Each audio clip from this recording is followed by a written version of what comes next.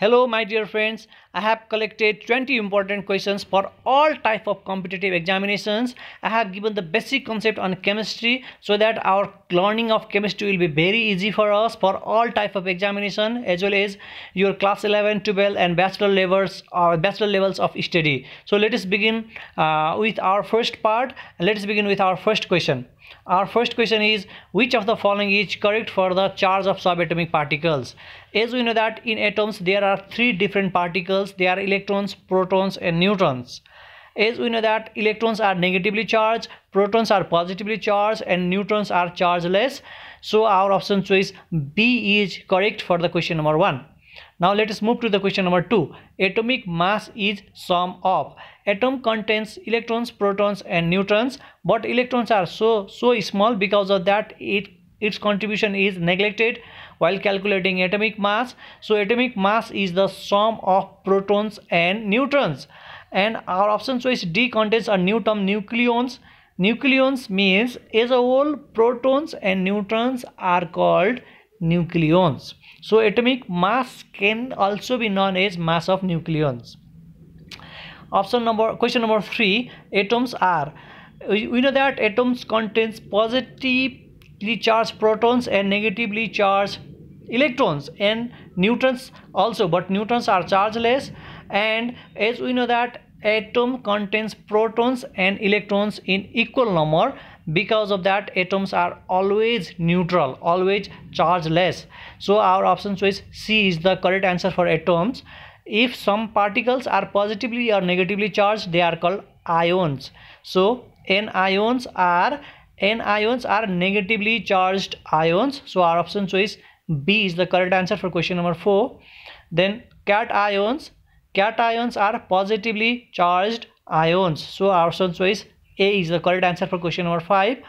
Here I have written that anion, if we divide anion in three different parts, as it is shown here, A means N means negative ions. A negative ion is called anion, and cation, cat contains T. We can take T as a positive, so positive ion are called cations. Anion moves towards a positive plate, that plate is called anode. Cation moves towards a negative plate, that plate is called cathode. Now let us go to the question. Let us move to the question number 6. Electrons were discovered by J.J. Thomson. J.J. Thomson. Main credit for the discovery of electron goes to J.J. Thomson. Question number 7. Protons. Main credit for the discovery of proton goes to Rutherford. We have to learn the different theories of Rutherford in our higher level. So Rutherford, he discovered the proton. Now question number 8. Neutrons was discovered by James Chadwick. James Chadwick discovered the neutron. These are the important questions. You need to remember these all. And then question number 9. Who is known as father of modern chemistry? Robert Boyle is known as father of modern chemistry. Now let us revise this option A, B, C, D. J.J. Thomson. J.J. Thomson discovered electron. Ernest Rutherford, he discovered protons. James Chadwick, he discovered neutrons, and Robert Boyle is known as father of modern chemistry. Now let us move to question number 10. As we know that electrons, protons and neutrons are very small, so we cannot measure them in kg and all type of different mass. So we make one consideration, we make one assumption, we make one standard unit, 1 AMU, or it is also written as 1 U. That is equal to 1.67 into 10 to the power minus 27 kg. So we need to remember this. 1 AMU is equal to 1.67 into 10 to the power minus 27 kg. The full form of AMU is atomic mass unit. We measure small quantity, small particles in terms of AMU. Question number 11. Atomic mass of H2O is. As we know that H2O contains 2 hydrogen and 1 oxygen. Mass of hydrogen is 1, but here are 2 hydrogens, because of that H2 its mass is 2 and oxygen its mass is 16. So if we add 2 and 16 we will get 18 AMU, or we can write 18 into 1.67 into 10 to the power minus 27 kg, because 1 AMU is equal to 1.67 into 10 to the power minus 27 kg. Now question number 12. Atomic mass of CaCO3 is, in this compound we need to add the atomic mass of calcium, that is 40, atomic mass of carbon, that is 12, and atomic mass of O3. 1O, mass of 1O is 16 and mass of O3 is 48. If we add 48 plus 12 plus 40, we will get 100. So 100 AMU is atomic mass of CaCO3. Question number 13. Atomic mass of Na2CO3 dot 10H2O is. Now let us add mass of Na and multiply it by 2 to get the mass of Na2, that is 23 into 2, and carbon and oxygen and H2O and 10 times H2O to get your answer. So find this answer by yourself. For any confusion you can comment me, and for those for the subscribers, if you are searching for the all question collection in PDF format, I will send to you. You can comment me. Question number 14. Which of the following is not an inert gas? We know that we have a different type of inert gas. You have to remember all inert gas from our periodic table, atomic table. Neon, xenon and kryptons are the inert gas, but chromium is not a inert gas, not an inert gas. So answer for question number 14 is chromium. Question number 15. How many times is proton heavier than that of electron? Its answer is 1837 times. If we collect 1837 electrons and if we measure its mass, then its mass is exactly equal to the mass of one proton. So mass of one proton is equal to mass of 1837 electrons. So our option choice A is the correct answer. Question number 16. What is the value of specific charge of an electron?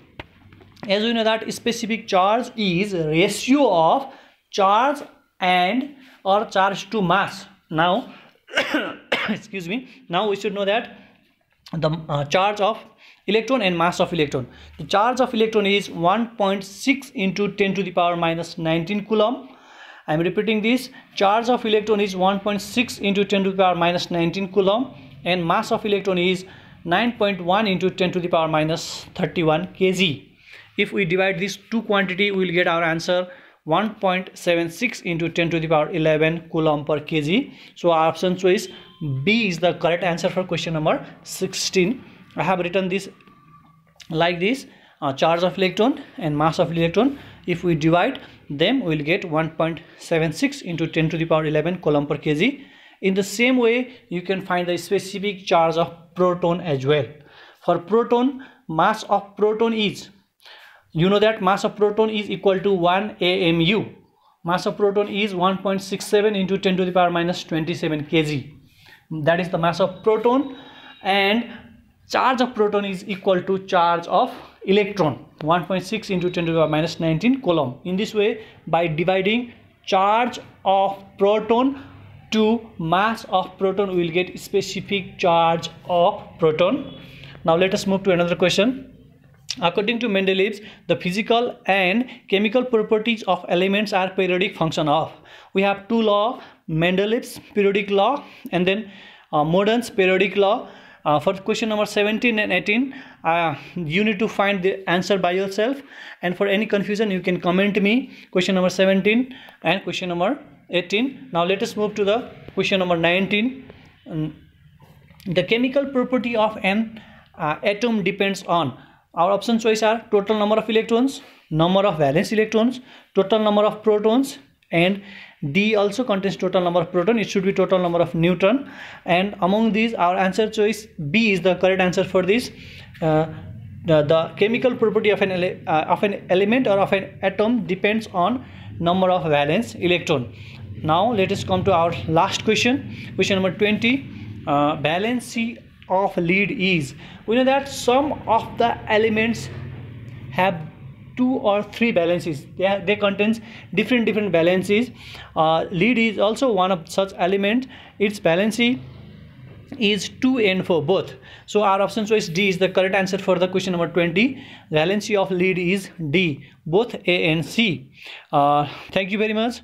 My dear friends, there is one important saying from the Albert Einstein: life is like riding a bicycle. To keep your balance, you must keep on moving. So whatever be the situation, we have to move. If we move, then everything will be balanced. So all the best for your upcoming examinations. Thank you very much for your cooperation. I'll bring the another part so soon. Please like, subscribe and comment my video so that I can upload other different videos. Thank you very much.